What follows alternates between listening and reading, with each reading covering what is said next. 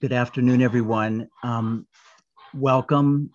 I'm Steve Dickinson, Director of the Poetry Center at San Francisco State University. And we're pleased to host today's special event. Our co-presenters, in addition to the Poetry Center, are the Center for Iranian Diaspora Studies, which is just down the hall from us at San Francisco State. Our friends Persis Karim and others, a stellar crew there. And also sponsoring today's event is the Diaspora Arts Connection and Nazi Kaviani. And hello to Nazi and thank you. And I want to begin with by saying that San Francisco State University is situated on occupied land of the Ramaytush Ohlone. And last week, the Poetry Center hosted David Swallow Jr., a Lakota Sundance chief and spiritual teacher. And we were contemplating, what does it mean, the land acknowledgement, to say that we are occupiers of a land that has not been given. And we agreed that we needed to contemplate the notion of what does it mean to give the land back? What does it mean to think about that? So rather than just a kind of empty statement of goodwill or something, really setting something in our hearts that is different from the patterns that we've been part of as settlers in this place. And today's event is in honor of this anthology, a really gorgeous book, Essential Voices, Poetry of Iran and its Diaspora. It's from Greenlinden Press. There is a link that will be available in the chat box so that you can order that book, and that will probably be posted several times throughout the reading today. And it's edited by Christopher Nelson and introduced by Kaveh Basiri. And this wonderful painting on the cover is the work of Gulnaz Fatih. And so I just wanted to make that acknowledgement. This is the first anthology of its kind that brings together poets of Iran and poets of the extraordinary Iranian diaspora, which is planet-wide. And there's work here translated from Swedish, I was just reading this morning, and work translated from English from many languages. And we're going to have each poet will read for a short spell, poet or translator. Each poet will read some work by an Iranian poet as well as their own. One of our poets present is here in the capacity as a translator and will be reading translations. And other poets are likewise translators. We're going to proceed alphabetically by surname. And so our first poet for today will be Armin Davoudian, and bring up Armin's biography. Armin Davoudian is the author of Swan Song, which won the 2020 Frost Place chapbook competition. His poems and translations from Persian appear in various places, including Anye, the Yale Review. He grew up in Isfahan, Iran, and lives in California, where he's now a PhD candidate in English at Stanford. So please welcome Armin Davoudian. Thank you, Steve. It's good to be here. And thank you, Persis, and everybody else at SF State for organizing this reading, and to Christopher for putting the anthology together. I thought I'm going to read two poems, one by a poet in Iran in the anthology, whose name is Hassan Alizadeh. And the nice thing about this anthology has been, one of the nice things has been how it's introduced me to all of these poets I didn't know before. And this is one of them. So the poem is Good Faith by Hassan Alizadeh. And it spread its black wings, the snow. I was running, weeping, when suddenly, beside the river, a small flower, shimmering through glass like a golden spangle. And the wind was out of breath. And then I will read one of my own poems, called Wake Up Call.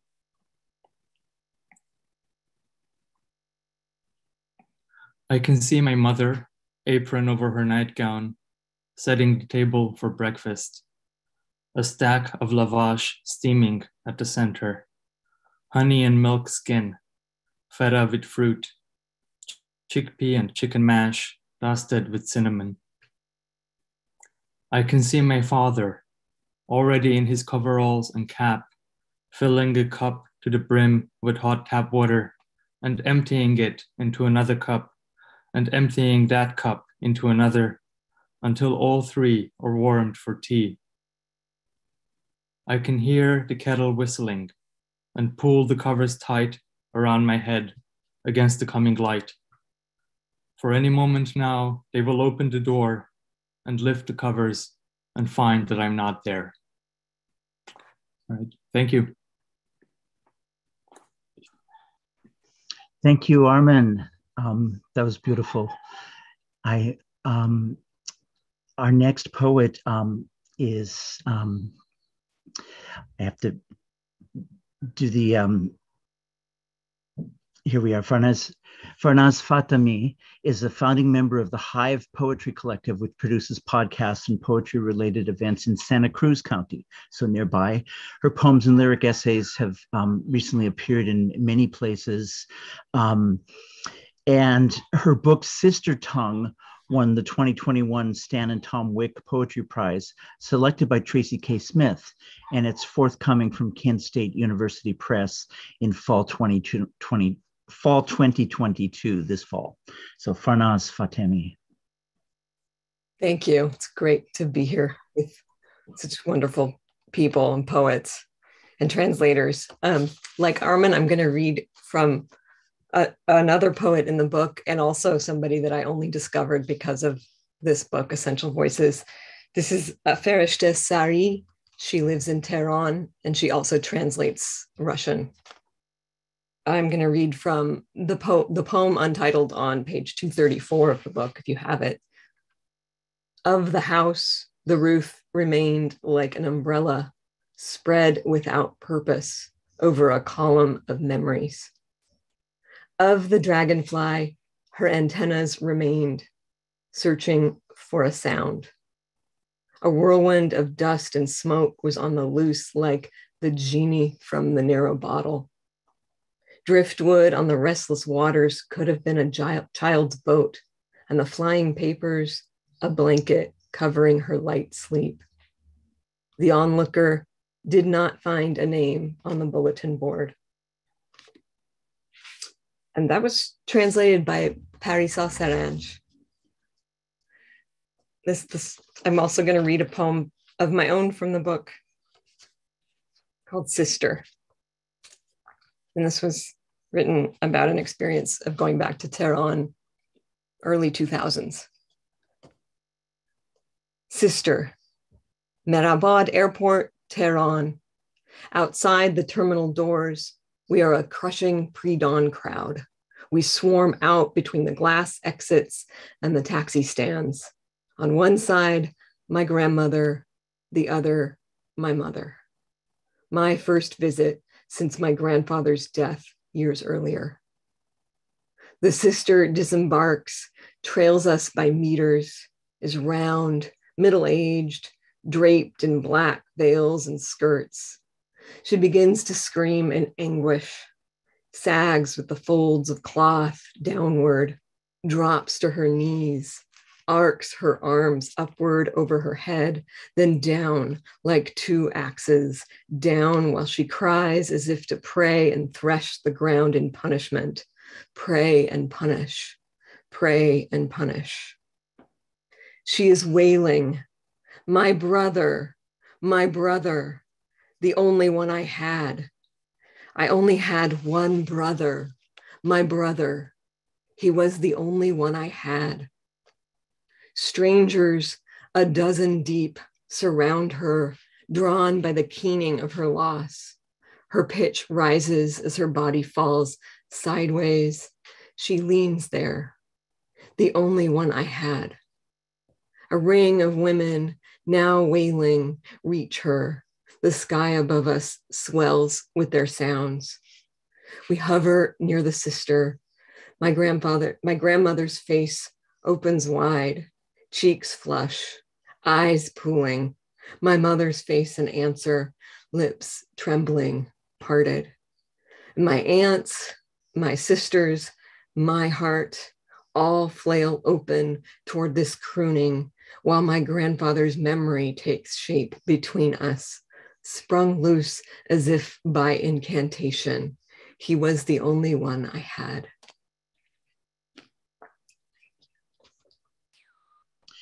Thank you, Farnaz. Our next reader is Gary Gock. And Gary is an American translator, author, editor, teacher, and poet. He lives on Russian Hill in San Francisco.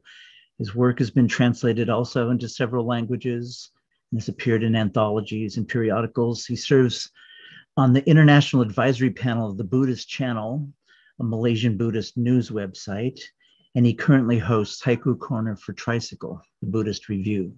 Gary Gock.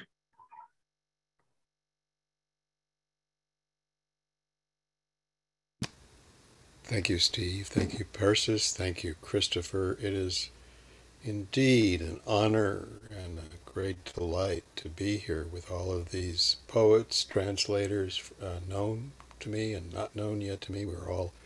We're strangers, our friends, we just haven't met yet. I've translated, and Christopher's published 7 brief poems by Ali Reza Roshan, which I've translated with Erfan Mojib, who lives in Iran. Ali Reza he's from Iran, and he's now in Hamburg. So first we'll hear the poet reading 2 untitled brief poems, and then I'll read the English.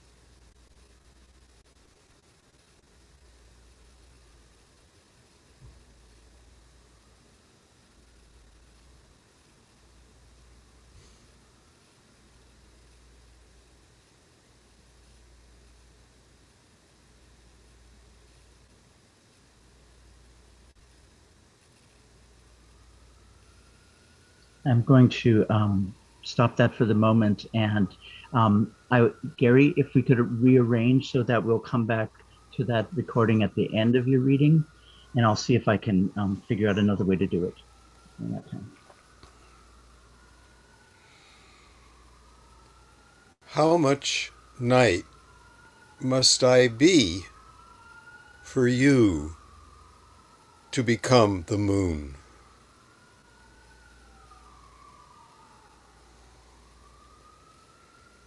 You did to me what black mulberries do to fingertips.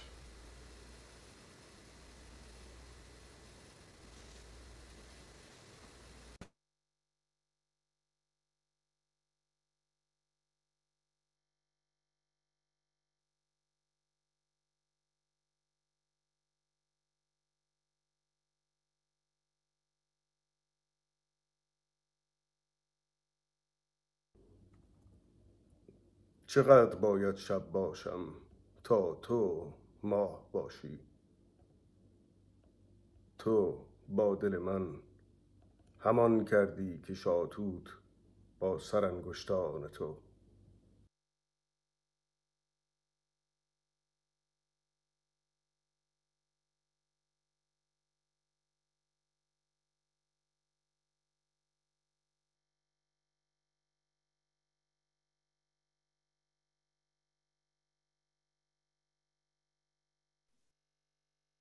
And thank you. Gary, do you have anything else? Is that it? That's it. Okay, wonderful. Thank you. And next we have Zara Hushmand. And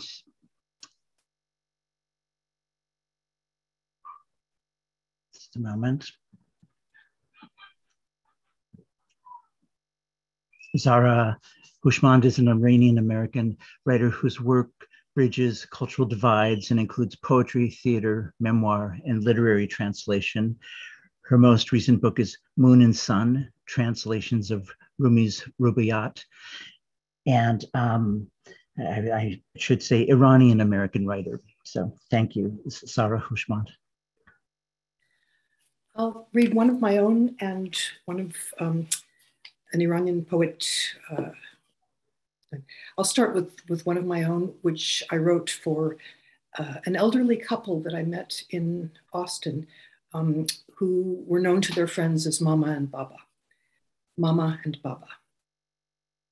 80 odd years of wandering, Armenia, Syria, Lebanon, Iran. The caravan has dumped them now a few blocks beyond Burnett.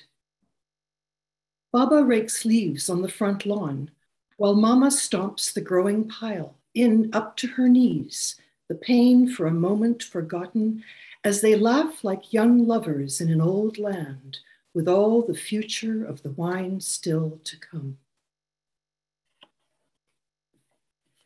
And the next one is by Sohrab Sepehri, who was one of the great Iranian writers of the 20th century and one of my favorite writers of anywhere in the world. This is a poem called The Sound of an Encounter, which was translated by Kazem Ali and Mohammed Jafar Mahalati. Basket in hand, I went to the market square. Early morning, and the fruits are singing in the sun, spread out in banks, life dreams of eternal light, the shining perfection of rinds. The orchard's long hours of worry glittered in the shadow of each fruit. Some unknown thing shone among the quinces. The pomegranates spread their dark red across the country of the pious. Any thoughts I had about the people around me vanished before the gleaming ripeness of oranges. When I returned home, my mother asked, "Where is the fruit?" "How can this one little basket hold infinity?" I asked. "But I asked you to bring 3 kilos of good pomegranate." I tried, but the basket could not hold the immensity of even a single one.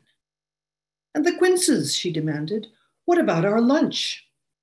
Oh, at noon, the image of a quince reflected back from the mirrors and stretched from now all the way to the end of time. Thank you. Thank you, Zara. Our next poet is Persis Karim.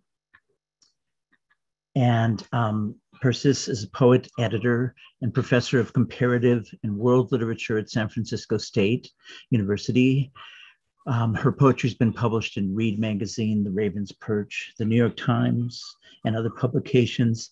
She's also the director of the Center for Iranian Diaspora Studies at San Francisco State. So, Persis. Thank you, Steve. And I want to say especially a thank you to Christopher Nelson for this amazing work of putting this together. I don't know if you all know, he did it in less than 2 years, mostly during the pandemic. And that in itself is a feat. So thank you, Christopher, and thanks to all my fellow poet friends for today. I'm going to read, the first poem I'm going to read is by Garous Abdolmalekian, who's a very, I think, well-known poet right now in Iran. And recently I saw his collection was published into English, which is exciting to see that contemporary poetry in Iran is actually getting a hearing in the English language. And this poem is called Border, and it's translated by Ahmed Nadalizadeh and Idra Novi. Border. I am in repose as my wife reads a poem about war. The last thing I need is for the tanks to advance into my bed. Bullets have made numerous holes in my dreams. You put your eye up to one of them. You see a street, its skin whitened with snow. If only it did not snow, if the borders between the streets and the bed covers were clear. Now the tanks have crossed the trenches into our bed sheets, and one by one they enter my dream. I was a kid, my mother washed the dishes, and my father returned home with his black mustache when the bombs poured forth. All 3 of us were children. The following pictures of this dream will tighten your chest. Shut your eyes, put your lips on this little vent, and just breathe, breathe, breathe, damn it, just breathe. Breathe. The doctor shakes his head. The nurse shakes her head. The doctor wipes the sweat from his brow, and the green mountain chain on the screen turns to desert. And then this is a poem I wrote in the days after the January 6th insurrection on our capital, and it's called The Two Mariams, January 2021. Sometimes we talk, mostly we don't. The weight of our different lives wears like a shadow over us. The sanctions are killing us, she wrote once last year. We send messages over WhatsApp that say something more, a photograph of a bird, or the pomegranate I cut in half, her cat Mishu, or my dog Maya. These days, we speak about rulers and regimes without saying the words. She knows I understand this too. When the pandemic erupted, we spoke more often. We stay inside. I only see my husband and mother, she writes, when Iran is second or third in the world in cases and deaths. Last week, she sent a message in lowercase letters. I am sorry for your country. We met once in Paris when she tried to get a visa to visit our sick and elderly uncle Masoud in California. I jumped on a plane to France, spent a week roaming the city with her before the appointment at the embassy. She loved the cellist in the subway and the women smoking in cafes. Iran is full of darkness, she said. I did not know if she meant her country or the prison cell where she spent her youth after the revolution. I was too afraid to ask. We drank wine and coffee and found our father's childhood home where they lived during the First World War and hid in the basement from the bombs. Our Baba Bazorg had set up a Persian textile business in the 16th arrondissement before the war forced them to return to Iran. She never got the visa, even with her American-born cousin standing beside her at the counter.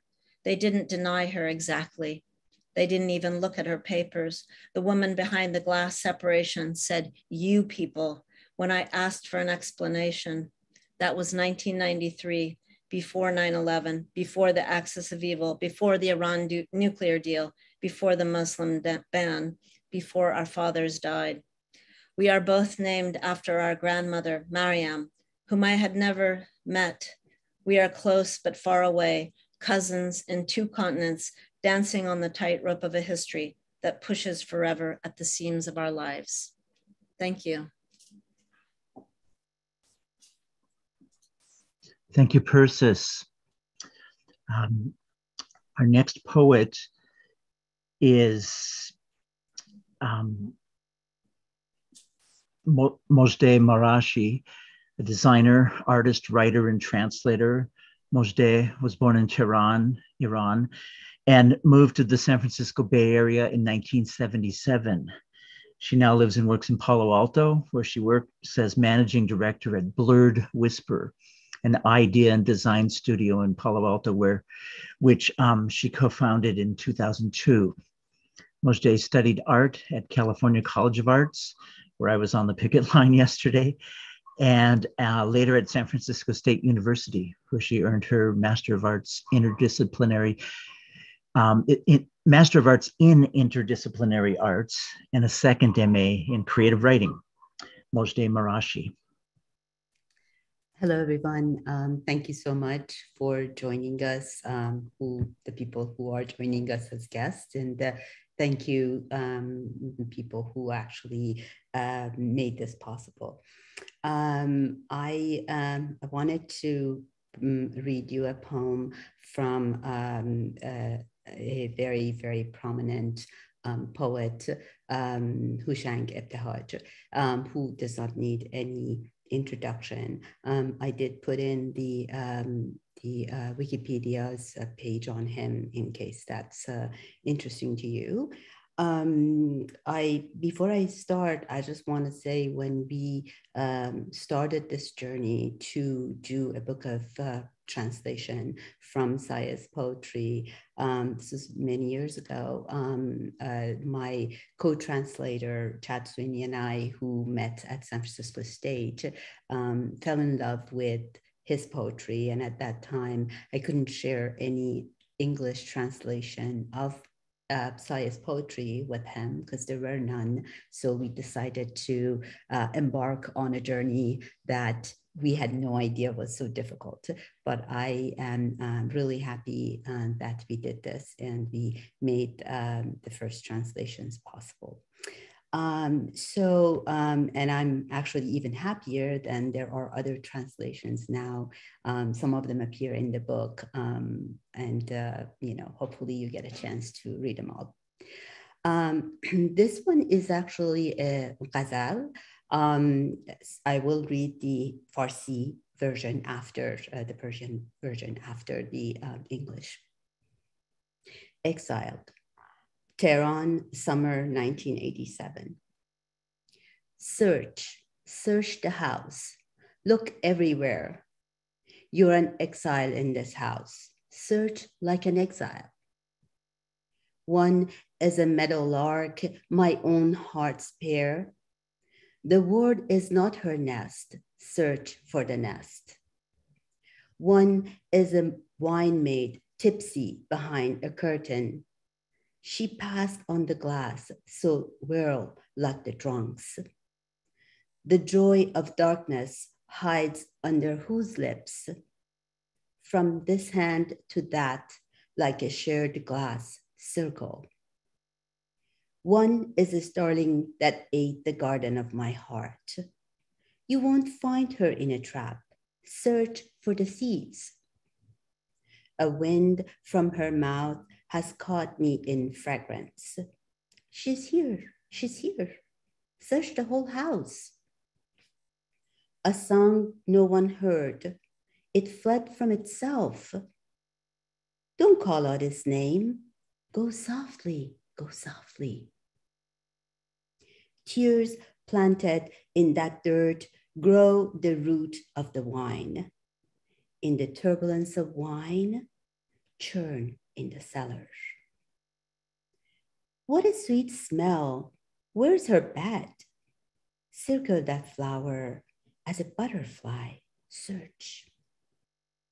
Laugh at the intellect that love didn't choose it. Swing in this chain like a lunatic. Search. Her footprints not here in these walls, built of sorrow. If you hunger for treasure, search in the ruins. If a door opens inward, you are the key. Turn like the gears in a lock made of time. Who veiled her face from Saya under a spell of sleep? In dreams, you can't find her. Search in legends.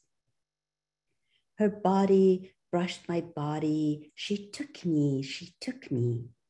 If she never brings me back, go with gratitude, whirling. And now the Farsi version. غریبانه بگردید بگردید در این خانه بگردید در این خانه غریبید غریبانه بگردید یکی مرغ چمن بود که جفت دل من بود جهان لانه او نیست پی لانه بگردید یکی ساقی مست است پس پرده نشسته است قدح پیش فرستاد که مستانه بگردید یکی لذت مستی است نهان زیر لب کیست از این دست بدان دست چو پیمانه بگردید یکی مرغ غریب است که باغ دل من خورد به دامش نتوان یافت پی دانه بگردید نسیم نفس دوست به من خورد و چه خوشبوست همینجاست همینجاست همه خانه بگردید نوایی نشنیده است که از خویش رمیده است به غوغاش مخوانید خموشانه بگردید سرشکی که بر آن خاک فشاندیم بن تاک در این جوش شراب است به خمخانه بگردید چه شیرین و چه خوشبوست کجا خوابگه اوست پی آن گل پرنوش چو پروانه بگردید بر آن عقل بخندید که عشقش نپسندید در این حلقه زنجیر چو دیوانه بگردید. در این کنج غماباد نشانش نتوان یافت، اگر طالب گنجید به ویرانه بگردید. کلید در امید اگر هست شمایید، در این قفل کهن سنگ چو دندانه بگردید. رخ از سایه نهفته است، به افسون که خفته است، به خوابش نتوان دید، به افسانه بگردید. تن او به تنم خورد، مرا برد، گرم باز نیاورد، به شکرانه بگردید.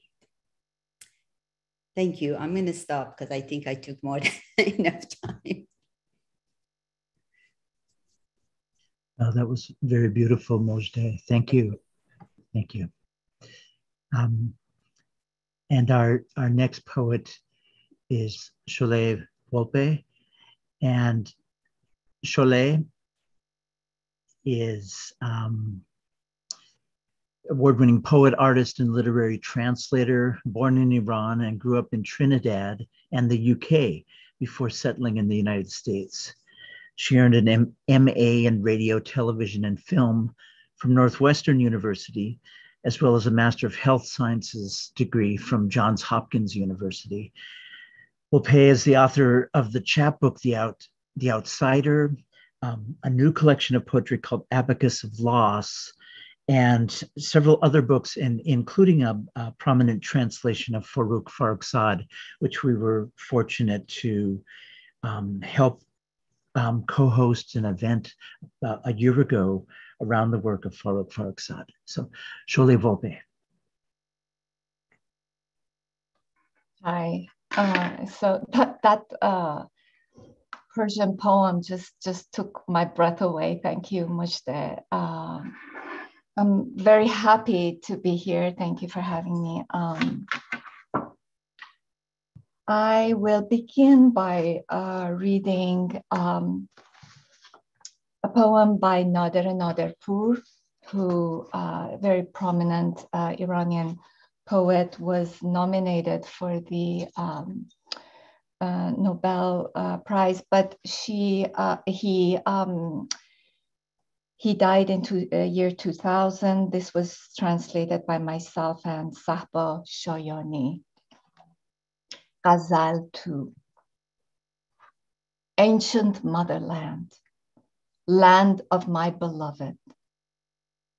I tore my heart away from you, but if I flee, to where must I flee? And if I stay, where can I stay? I have neither the legs for leaving nor the strength to remain.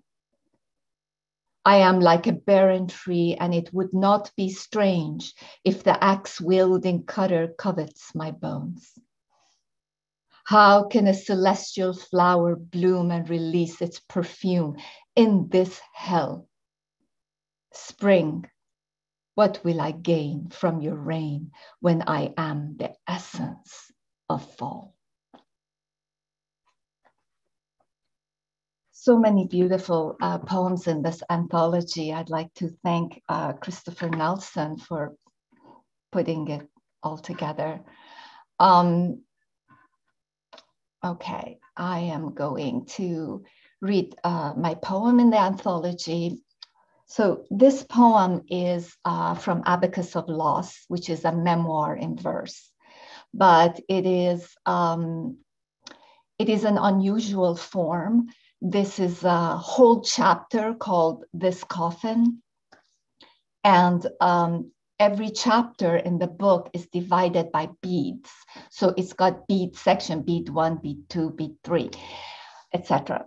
However, and then it is prose and poetry. Prose is the story, the outer layer, and the poetry is the inner state. So because you cannot see the poem, when I'm reading the prose, I guess I will have my red shawl, and when I'm reading the poetry, I won't have it, okay? And I'm not going to read the whole thing. I've cut parts of it out. I lie on my old spring bed, thinking about girls who slit their wrists, who pour kerosene on their heads and light a match. I'll be 13 soon. We kiss the warm earth, lips drawing moans from the sea. Like ghosts in flimsy shrouds, fountains of semen recreate us, sinew by shadow, by flesh. And this coffin, mine. Mama's cousin is soon to be married. She's visiting from her village and they've installed her in my room. I ask about her fiancé. She says, "You're too young for that talk." Every night she shoves my doll into my arms and kisses me goodnight. Who takes comfort from sleeping with a stiff, metal-made plastic body? If I tell her this, her eyelashes will blink away my words. I clutch the doll and say goodnight. The house is corpses of women, cooking meal after meal. The house is my voice trapped beneath blue bed sheets. It is a child in a rooftop watching stars, those scorching, bodiless heads shoot across night sky. My country stands behind a tree laden with fruit, yet hungry. Instead of seeds, it plants landmines in the fertile soil, arranges vowels along its windowsills like shells from an oil-ridden shore. I carry my coffin on my back. In Trinidad, my aunt takes care of me. My grandmother cooks and gives plenty of advice. I get fat, I get lost. My skin isn't dark enough. It isn't white enough. My hair doesn't curl tight, nor does it drop like a waterfall. I wish I could iron my tongue, crease it sharp, so I could belong. Women sing absence like opera. They sprinkle it on white sheets like perfume. Grafted to trees like branches from homeland, indelible sacrifications on their lips. The dance is this late breeze, swings the hangman's robe, cold fingers through my hair. Daddy sends me to an all-girls boarding school in England. My roommate has long blonde hair. She mocks the dark hair above my lips. I buy tweezers. Mother's cousin calls, says, the Basij have come knocking on our door looking for her husband. He ran out the back door, thank God. But they would not leave empty-handed. They went next door and arrested our pregnant Baha'i neighbor. I want my Mattel doll back. I want it shoved into my arms. I promise not to eavesdrop. Refugees trail the narrow roads like sheep wandering edges of hallucination. They have no names and their throats are foggy with mournful songs. They are the dead who smell of bone ash. They carry their coffins on their backs and the bones in their eyes ache. Think of those left behind, he says, the young girls they just hanged for refusing to convert. A good religious girl, I'm on display under a bell jar. No boyfriends, no late night parties, no drinking. In the United States of America, all daddy cares about is to protect my virginity. He guards it like his wallet. Don't wish for death. It may hear you and come dressed like a clown. Don't wear your scars like notes scribbled on the margins of books. Don't line your shoes along the cold wings of a plane about to take off. Fear licks my living skin like a lynx. I walk with a coffin on my back. To escape daddy's rules, I get married. He is relieved. It's exhausting to protect a girl in a place like America. He holds his head between his palms when Mama reminds him of what we have lost. The losing never stops. It's just not just things, family, neighbors, people we have known all our lives. Dr. So-and-so is now a dishwasher in a diner in DC. The engineer who built such and such bridge lays tiles in rich people's home in LA. My school principal and his wife, well, they just disappeared. Tonight, I lose the way to my next dream. Like a candle in a paper boat, Daddy offers me to the sea. I chant every prayer I know, but no mermaid takes pity and returns me to my childhood. My songs will not wake the moon's face, the house grass, snow, donkeys burdened with almonds. Instead, the sound of knives sharpens against darkness. Instead, my blouse aches from this cold, contagious absence.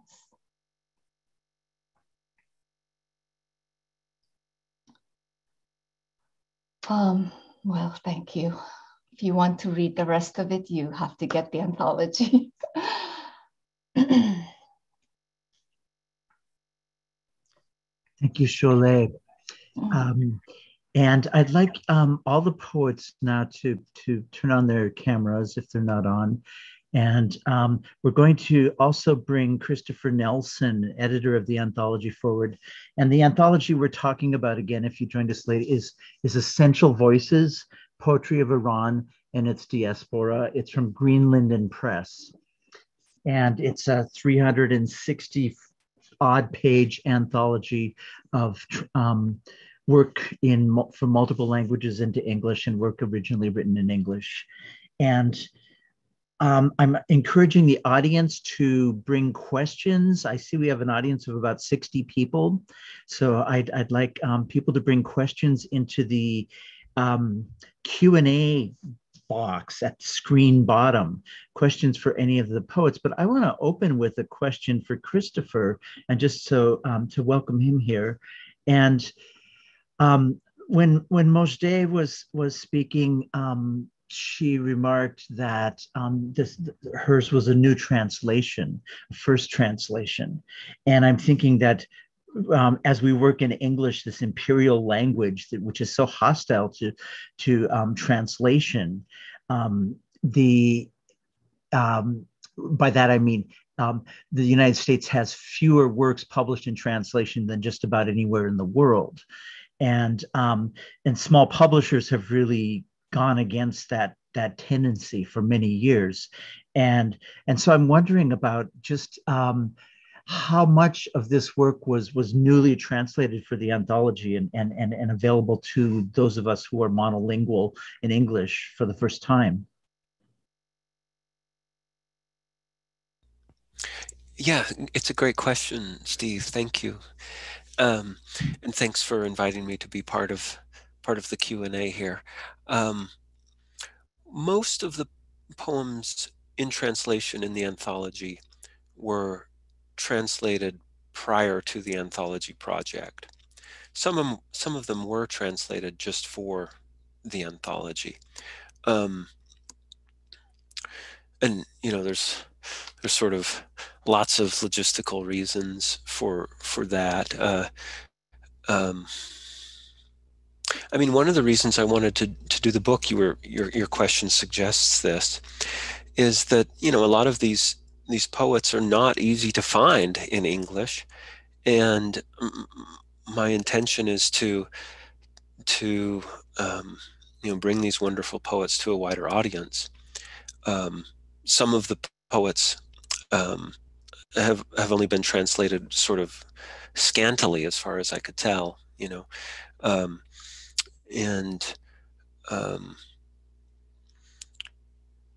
I was very happy that we could. I did commission some translations.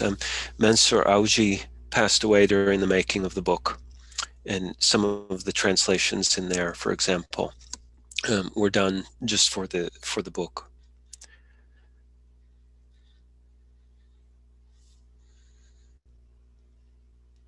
Thank you. Thank you.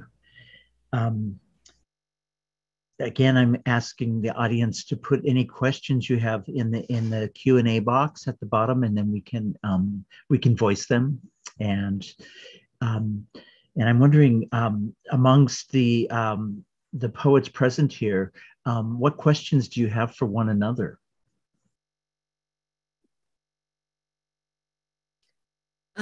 I don't really have a question for anyone in particular, but I guess it's a comment and also a question for everyone in terms of thinking a little bit about the resonance between poets in Iran, dead and alive, dead and living, sorry, and the diaspora.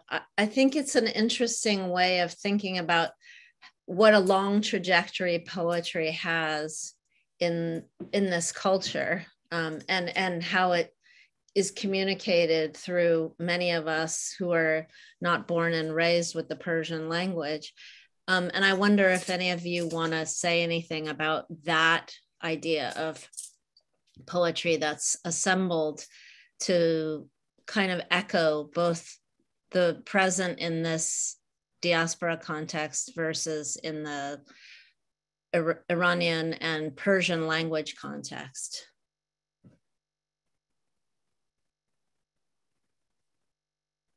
And I'm going to point to Armin because he's probably most recently come from Iran of everyone.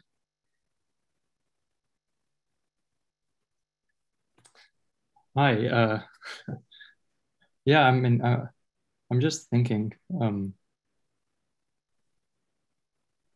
I don't know. I think, I mean, to be completely honest, until the sort of making of this anthology, I hadn't thought of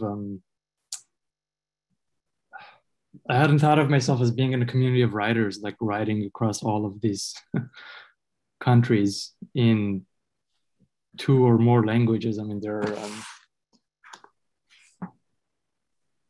So I feel like for me, it really was.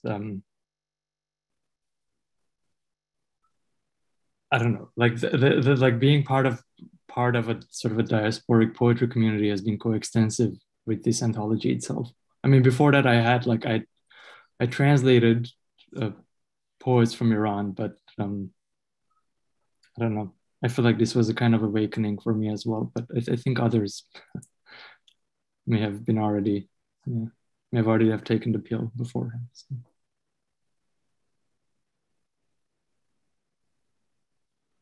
I'll just say something, not necessarily addressing that, but I think it's just wonderful to see another anthology added to the body of literature of the world that comes from Iran, but I think just about any presentation of poetry from a country that's most of the time misunderstood, or its people are misunderstood, or at least looked at through the eyes of politics. So always literature bridges the gap between cultures and people. And so to have one more anthology to be another brick or another whatever bridges are made of in the body of that bridge is very important. And so I hope I mean, years ago I did The Forbidden, and that was many years ago. I'm so grateful there is a new anthology, bringing more poets together. And I hope in, I don't know, 5 or 6 years, we see yet another anthology, and that it just continues, because it is being done by other poets of other countries, of Arab nations. So it's just great to see Iranian poetry, a country that's so rich in poetry, to be part of the body of literature in English language.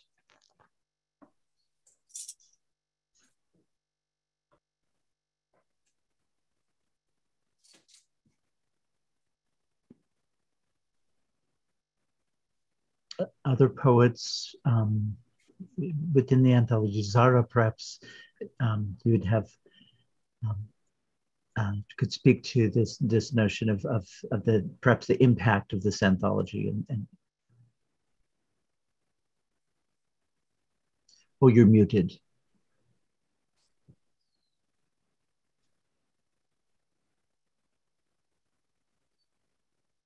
Sorry. I think I may have a longer view than many people here because I'm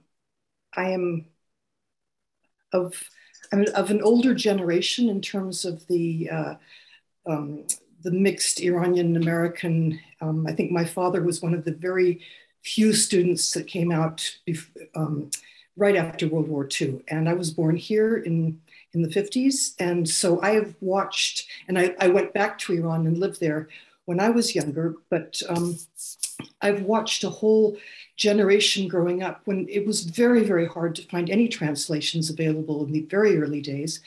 And I was translating, but without a lot of background and without a lot of context. And I think one of the important early anthologies was the one that Persis Karim did.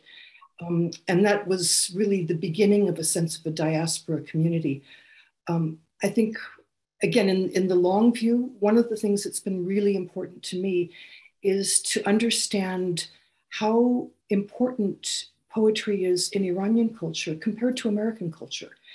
And it was very much to find myself part of a larger, deeper, more ancient poetic tradition. And in some ways, it doesn't, there's almost no comparison. There's no balance because I was born into an English-speaking environment, and I studied English literature at London University, and English was my first language and my drug of choice, as I describe it in places.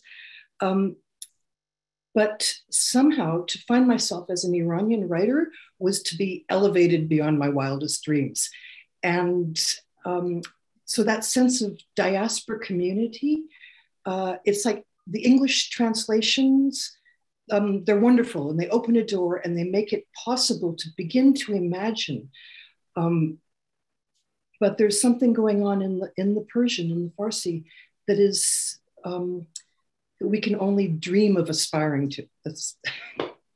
And I don't want to dampen this because every effort, and I think what Christopher has done is to mix the Iranian poets and the diaspora poets is a brave and important step. And I think we need to recognize that there's something coming from Iran that really needs to be honored, and it's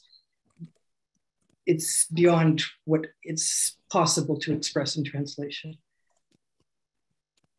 Thank you, Zara. And one of the questions from a guest, Shelley Holder, it perhaps is pointed to from what you just said. Are there any comments that people have on the relationship that diaspora poets have either towards or away from classical Persian poetic forms? And I don't know if somebody would like to address that. Mojde is moving. I'm kind of wondering if I should even try.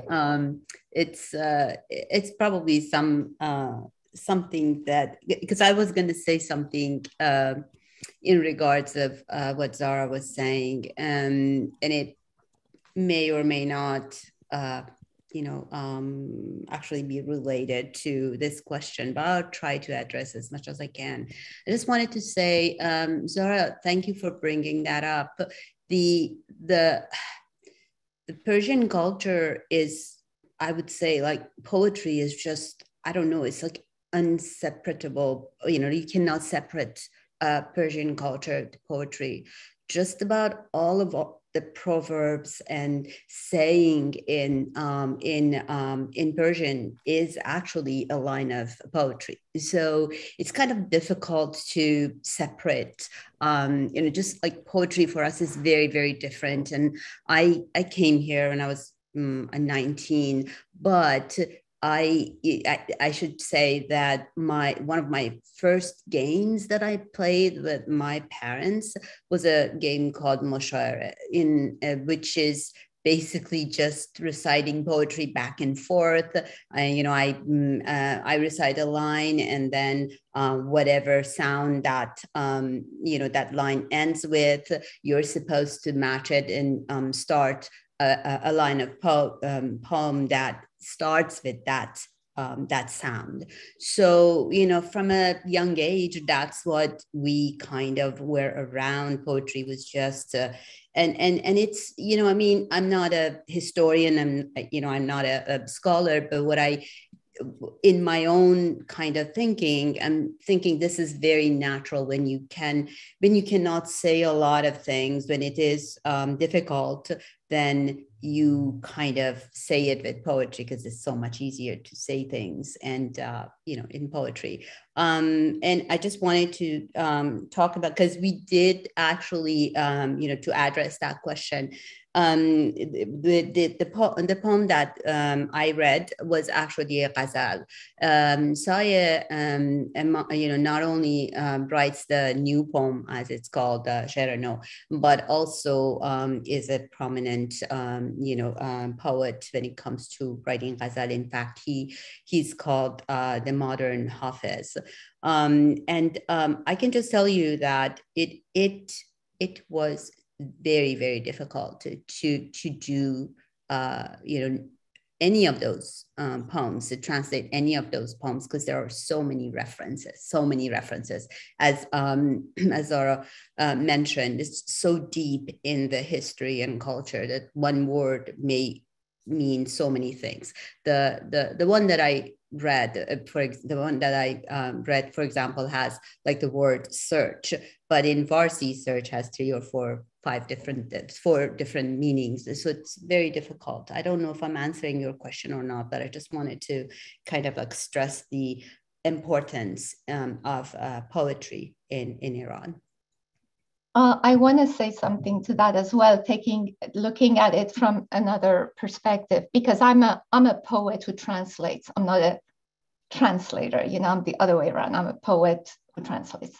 So for me, writing poetry as a poet of diaspora, the Iranian music, the musicality of the ancient poetry is always in my head, and it influences me.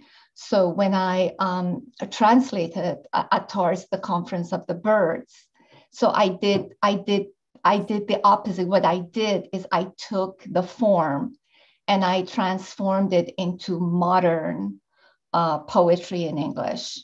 But the musicality is there because the music of the language is in my head.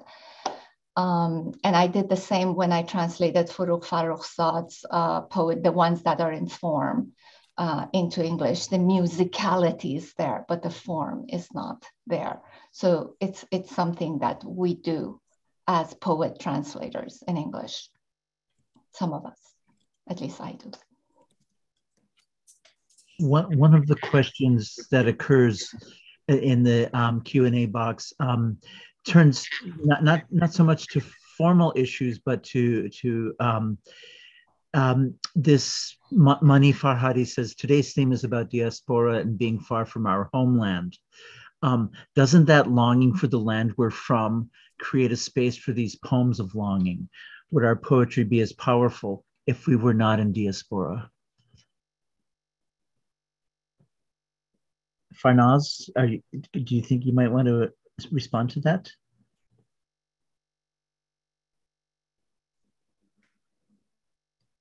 I'm not sure what I would say about that.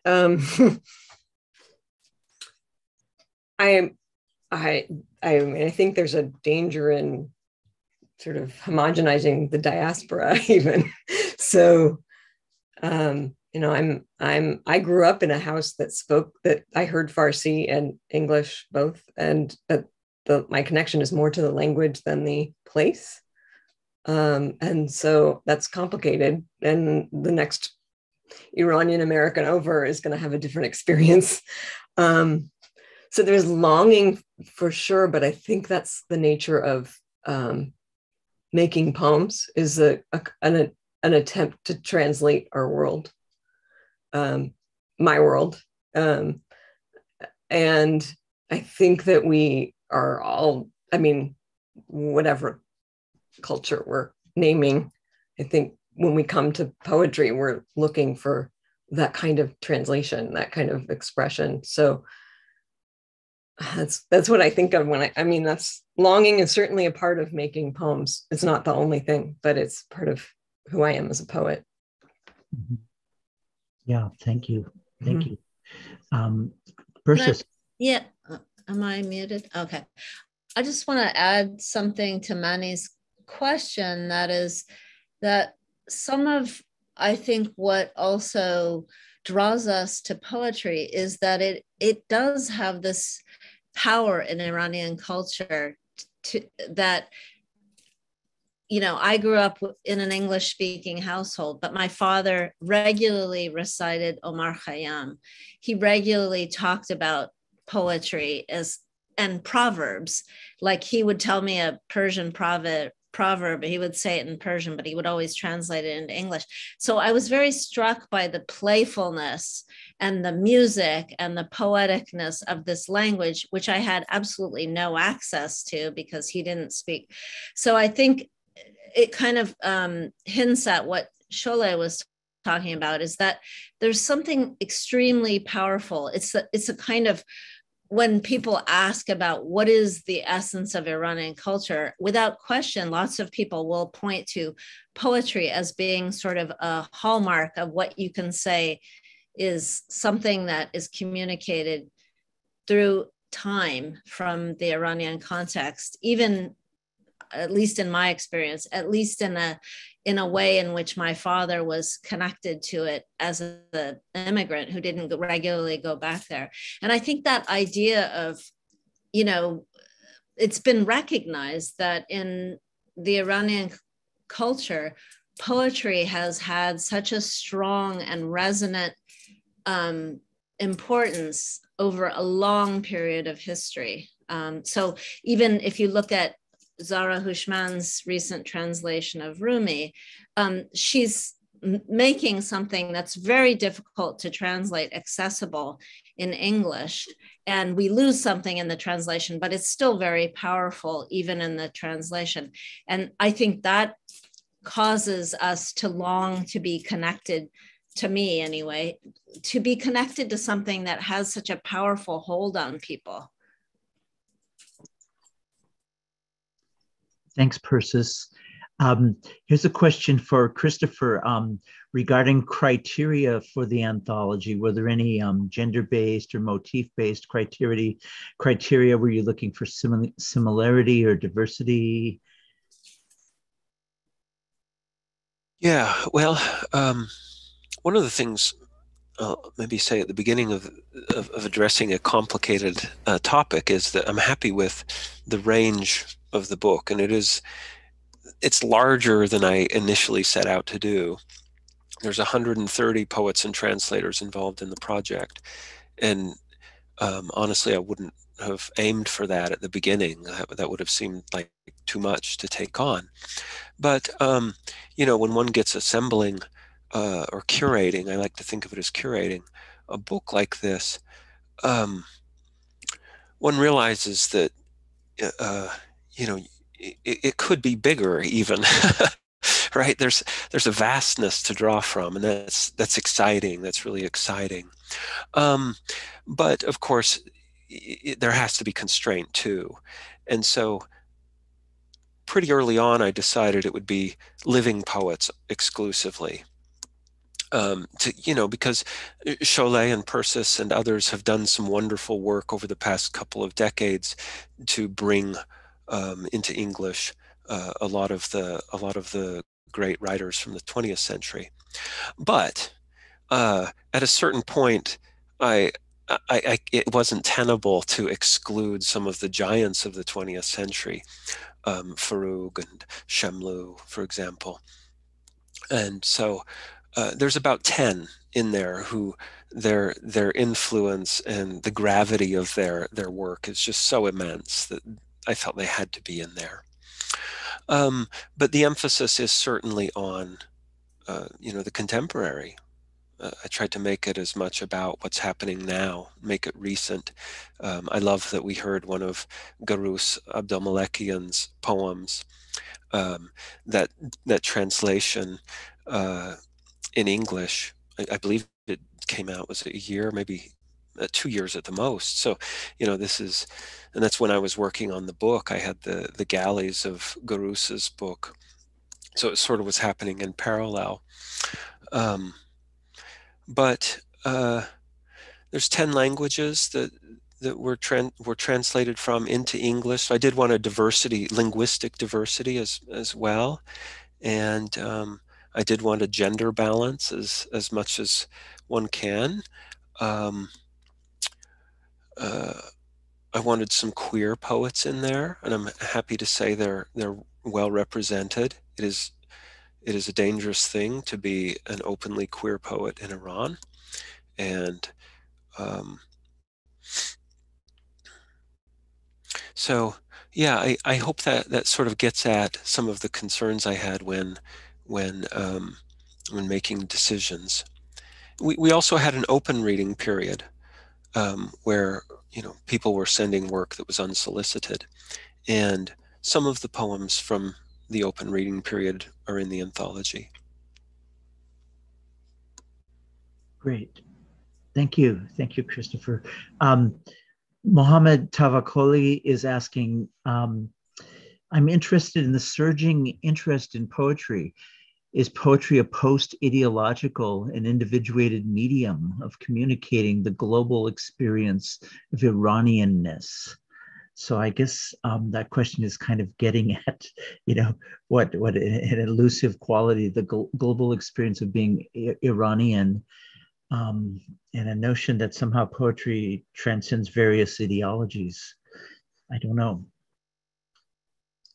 Anybody want to respond to that? I'll respond to that. Thank you, Mohammed Jan, for that wonderful question. Well, poetry is the soul.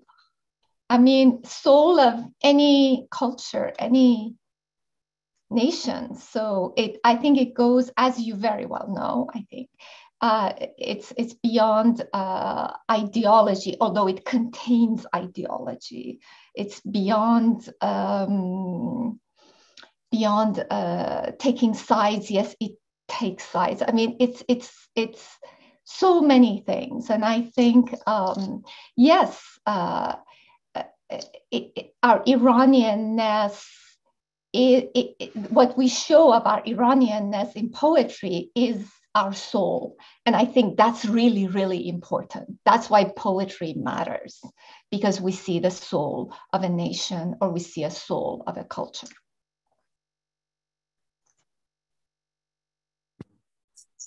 I guess I was trying to suggest something also about the power of poetry in the Iranian context, is that people often recite poetry from Hafiz or Rumi, and they, older generations, Mojde spoke to it, right? The game of reciting poetry. So there's something powerful about that being communicated across time, across generations, and across geographic limitations.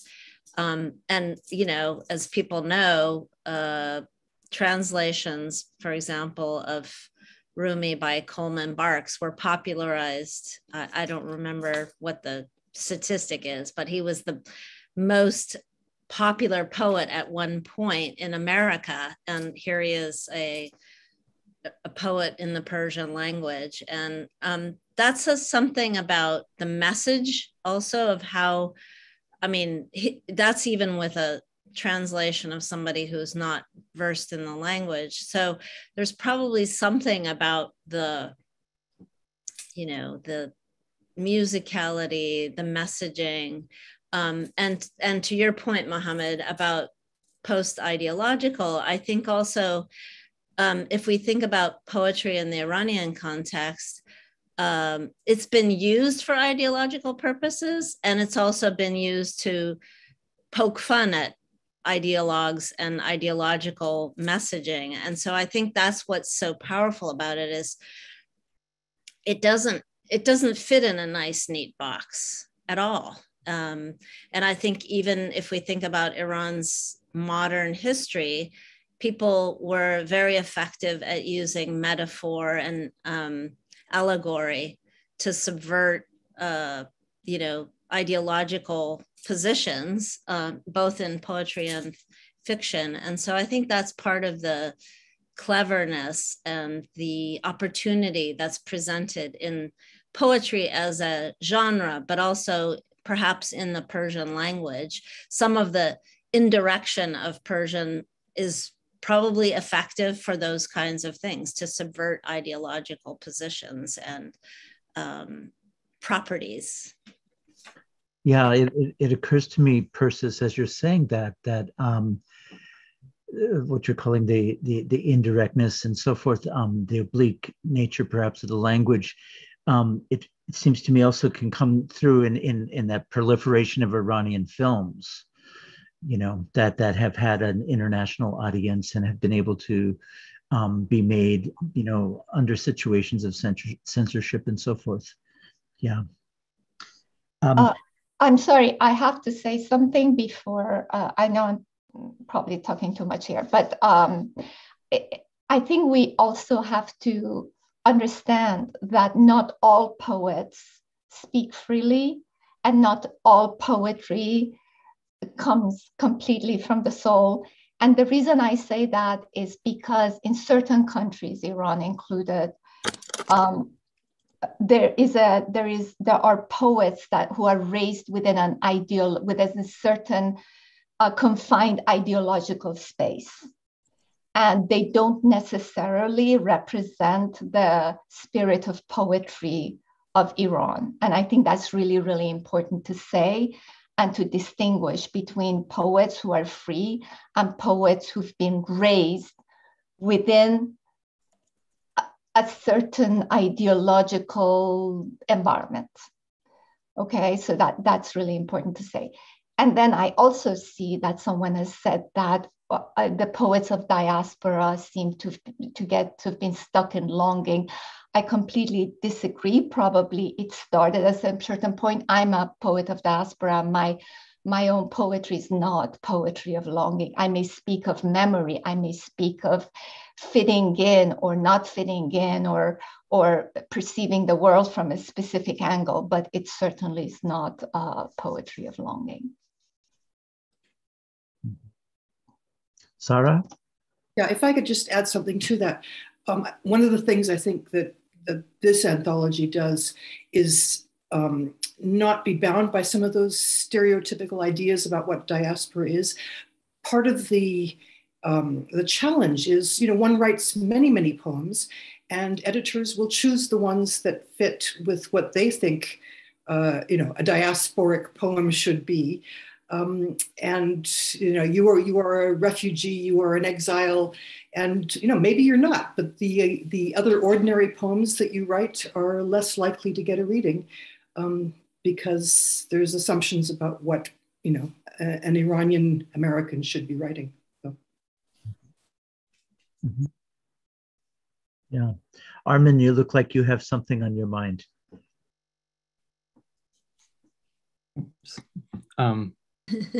Yeah, I don't know. I mean, none of us have achieved the Zen state of not having things in our mind. I don't know. I'm just thinking about this. I just feel like it's sort of impossible for poetry to not be ideological. And I mean, even to speak of the soul is already to implicate oneself into an ideology. So I don't know. I'm just thinking about it. And then, but I also just feel like poetry is morally neutral, and not there are works of art I admire written by sort of people with ideologies which are abhorrent to me. So that was just turning those things in my head. That's not very helpful, but yeah. I guess in that sense, it transcends ideology, in that you can appreciate. It's hard to read an essay and like it if you don't agree with its argument, but I feel like I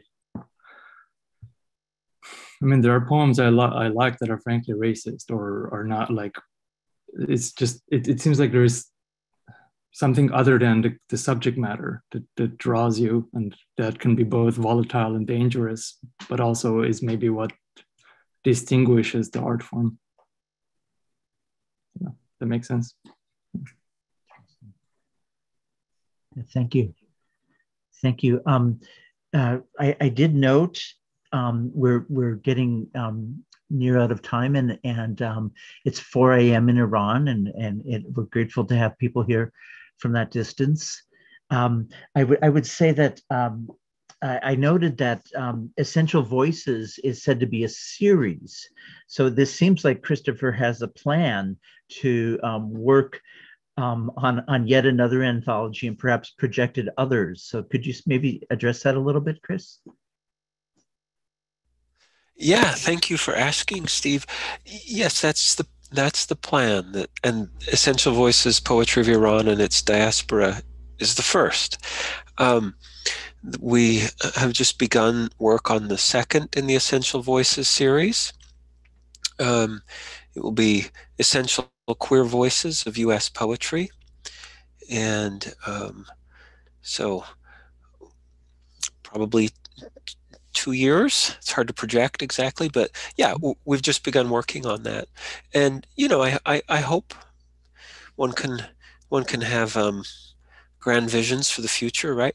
Maybe this will be, there'll be many books and more people will get involved. And, you know, there's lots of books that I would like to make, and lots of books that poets and translators have expressed interest in sort of exploring different languages or geographies or, you know, cultural circumstances. So yeah, thanks for the interest. And like I said, the second one is underway. There's information on it at greenlandenpress.com. Great. Is there anything else from our poets who are here that you'd like to add before we leave?